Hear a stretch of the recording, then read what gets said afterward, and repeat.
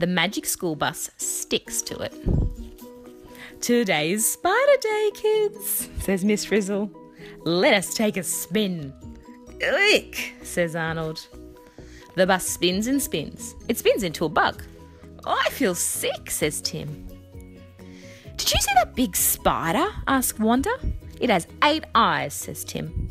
"I think it sees us." Spiders spin sticky webs. Bugs stick to the webs. "Well, then what?" Tim asks.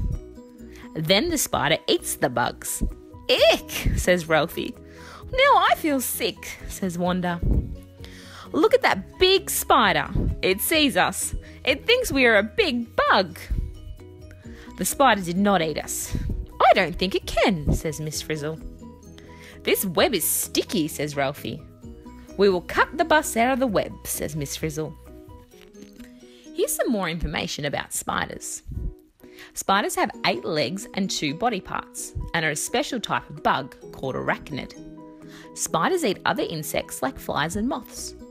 They spin webs out of strong, sticky silk in order to trap their prey. When a bug gets caught in a web, the spider wraps it in silk and pumps venom through its fangs to kill it. Then the spider covers the bug with digestive enzymes. That turns the bug into liquid so the spider can eat it.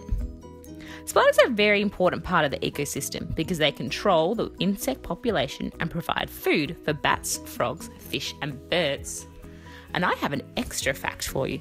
In Australia, we have some of the most poisonous spiders in the world. So make sure you look from a distance, but you leave them alone and don't touch them.